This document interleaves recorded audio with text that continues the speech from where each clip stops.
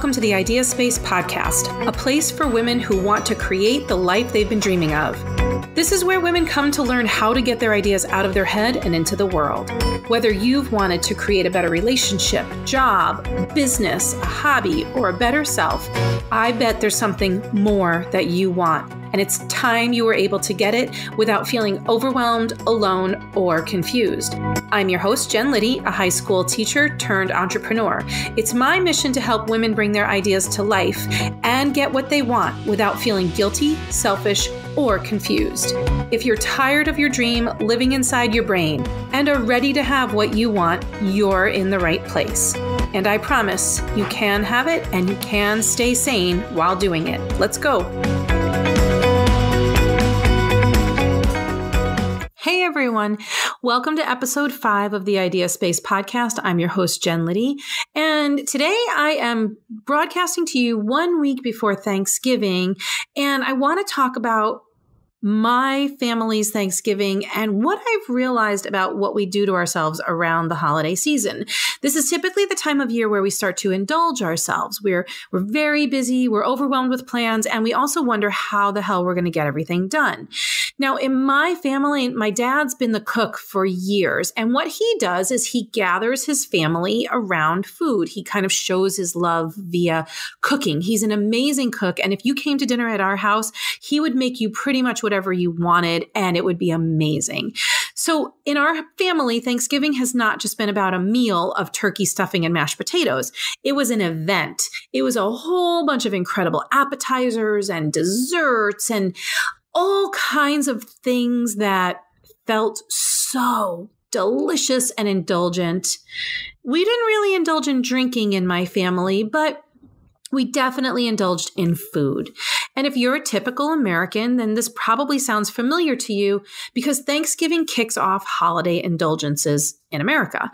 If you remember last week's podcast, I have an argument to make about these indulgences. And my point is that I've realized indulging only feels good right before we do it. It rarely feels good on the other side, because on the other side is usually a regret hangover that lasts far too long and, more importantly, keeps you from the goals you set for yourself. So this Thanksgiving, I have some bad news for you.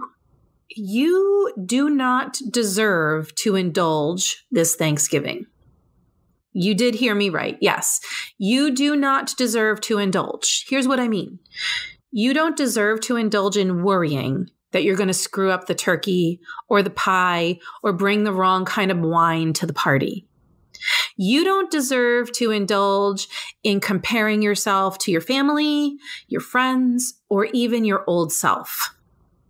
You don't deserve to indulge in too much of everything, too much planning, too much eating, too much drinking, too much overgiving. You don't deserve to indulge in that. Are you tired of stuffing yourself with something that'll make you feel like crap tomorrow, whether it's dessert or self-judgment? If you said yes, then you're like most of us. Another way to think about this is there anything that you do for yourself for quote unquote enjoyment that actually causes you pain? Let me give you some examples. For me, it was when I saw a beautiful pair of expensive new boots that would look amazing with a certain pair of pants. They might have been out of my budget, but I would still buy them because I could see how gorgeous they would look, or I would imagine it in my head, but then I would have to pay the bill. I also do this with, if there's a plate of brownies in front of me, I am going to have a lot of chatter in my head about what's going on, how good it will taste, how good it will feel in my mouth. It's the anticipation that I like. But on the other side of that, I'm really uncomfortable. It actually causes me pain. Here's another thing that causes me pain. My best friend's husband makes the most delicious Cosmos I've ever had in my life. And he has them in these really fancy, beautiful, giant martini glasses.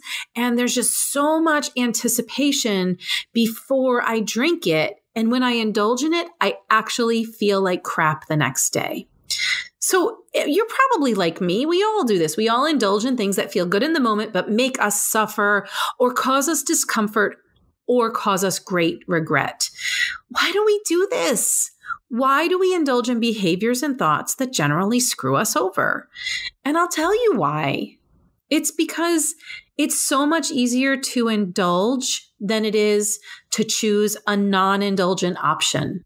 For example, if you had to make the choice between having a hard conversation with someone in your family or just staying on the surface and avoiding the person, which one would you choose? You'd probably choose the easy button, right? The avoiding, whatever it would take to avoid having the hard conversation. It might mean to agreeing to things that you don't even agree with, but it would avoid the non-indulgent option, which would be to have a hard conversation. We all do this. So maybe it means we don't choose to speak up when we should or to stay quiet when we should. Maybe it means saying no to something and possibly causing a ruckus. Those are hard things to do. And rather than do those hard things, we will often choose to quote unquote indulge because it makes us feel better in the moment.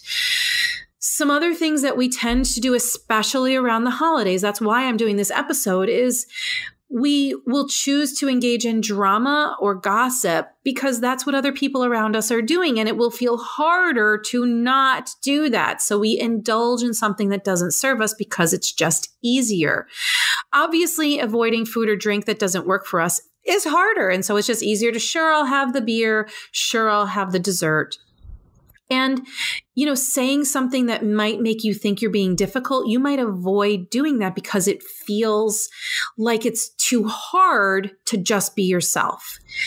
Ultimately, we lie about what serves us. Our brains lie to us because it's just easier. Those things are uncomfortable and hard. And when we continually lie to ourselves, it makes it incredibly hard to move toward our goals. So I'm going to ask you a question now, and you might not know the answer, and that's okay, but you've got to get to the bottom of it at some point. What do you really want? And I mean, what do you want for you?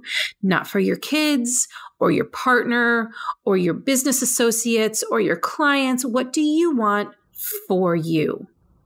If you don't know right now, that's okay. Don't spin out in self-shaming and self-judgment. But I want you to know that when you stay stuck in saying, I don't know what I want, that's another way that you are indulging because it doesn't move you toward your goals. So here's what I'm committing to. I've decided to avoid indulging this holiday season in self-sabotage, self-judgment, and self-pity. I will not indulge in drama, negativity, and gossip. And that's always hard because that's what goes on at the holiday time, especially at gatherings and parties. It's easy to get sucked in, right? And also it's easy to get sucked into worrying, overdoing, and overpleasing because that there's that person in your friend group or on your Facebook or Instagram feed or in your family who's overdoing everything and you think you need to do the same thing. Please don't indulge in those things, because though they might feel good in the moment, and perhaps everyone around you will also be indulging in them, they will give you a regret hangover. They will not move you toward your goals. So ask yourself how you can enjoy yourself without indulging in thoughts and behaviors and beliefs that cause you pain. Remember the 3 tools from last week? Get aware. And that's basically what's your favorite indulgence as it relates to Thanksgiving. Get real. Does it really serve you? Only you can decide that. And get moving. Now is the time to take baby steps forward. Don't put your life on pause because you're waiting until after the holidays. I'll tell you, that will really not serve you when January comes along. You're going to regret not having moved forward for the past 8 weeks.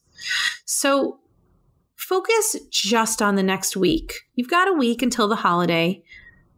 You'll make lots of choices in between them. Give thanks to the awareness that you're about to have because it will move you toward that thing that you really want. And I just want to extend a happy Thanksgiving as you approach this week. I hope you're surrounded by people that you love to be with. And I hope that you're one of those people that you love to be with yourself, because that is what you deserve, my friend, not indulgence. You deserve to nurture yourself.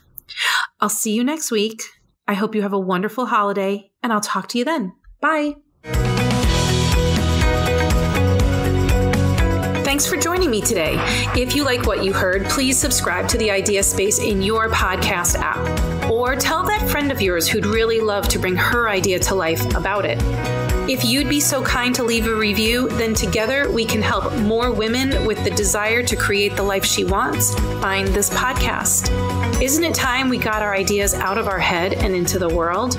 Remember, you can grab my free resource, Bring Your Idea to Life in 3 Easy Steps, even if you don't have the time, by visiting me over at jenliddy.com/time.